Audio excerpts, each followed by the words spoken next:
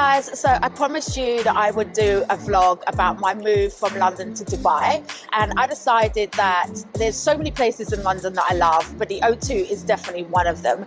And the reason why I love the O2 is because this is the place where, you know, it's brighter according to their logo, right? It's where you get to see celebrities like Beyonce and Pink and back in the day the Spice Girls performing.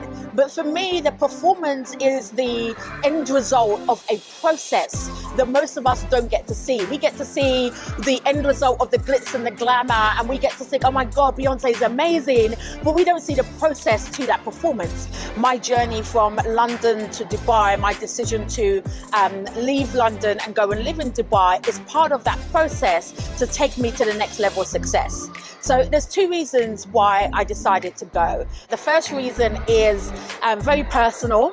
I wanted my 9-year-old daughter Angel to be closer to her father. I personally didn't grow up with my biological father. I grew up with an amazing man who some people might call my stepdad. To me, he's my dad, right? I grew up with an amazing man, but he wasn't my biological father. And as a youngster, I often felt rejected by my biological father. I often felt heartbroken that he wasn't around, and I didn't want Angel growing up with that feeling. So the first reason was to make her closer to her dad.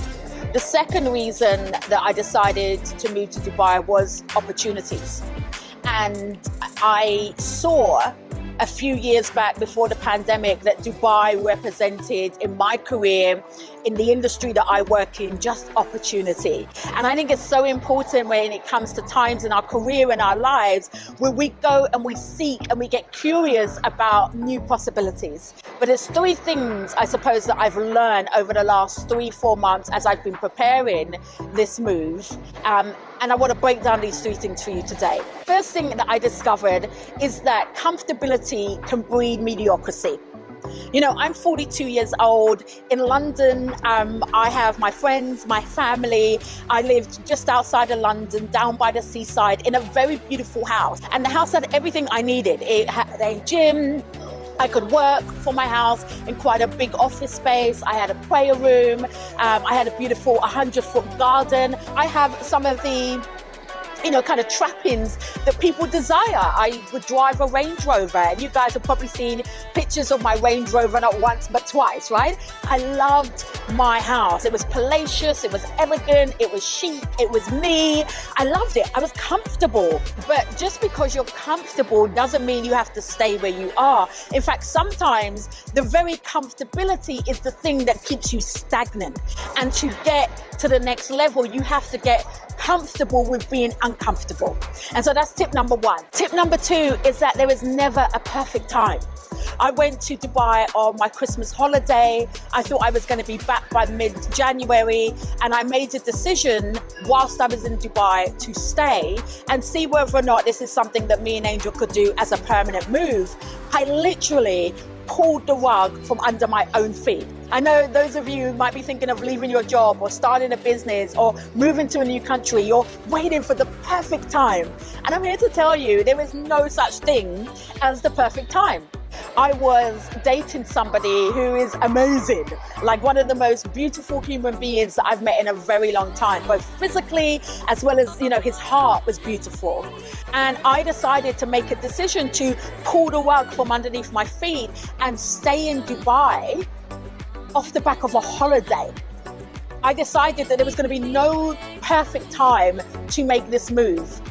And so the only perfect time was this time. The only time we're guaranteed is now. Yesterday's gone, tomorrow's not guaranteed. All we have is now. And so I was like, now is the decision, now is the day, now is the right time.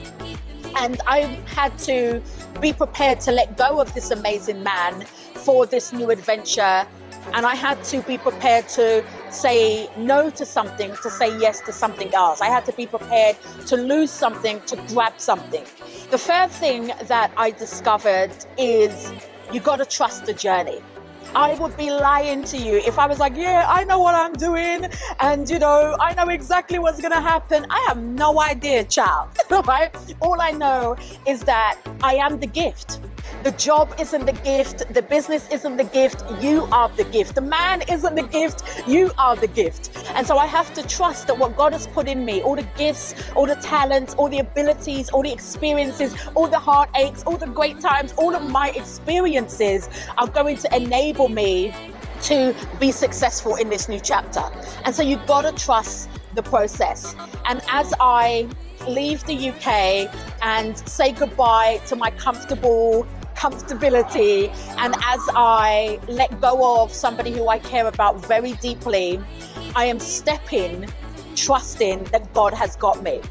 And you know, I'm going to wrap this vlog up by saying sometimes you're going to have an Abraham moment. For those of you who don't know who Abraham is, Abraham's a character in the Bible who God told to pack up everything, to give up everything, to get rid of all his riches and to go to a new land. And I feel like I'm having an Abraham moment where I'm just letting go, trusting the process and going to somewhere new and knowing, not hoping, but knowing that whatever's coming next is going to be phenomenal because I'm the one there.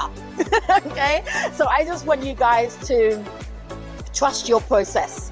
Trust that if God has given you a word, a vision, a dream, a desire, that it's gonna happen. But you've got to get uncomfortable and you've got to be prepared to say no so that it opens up all of your yeses.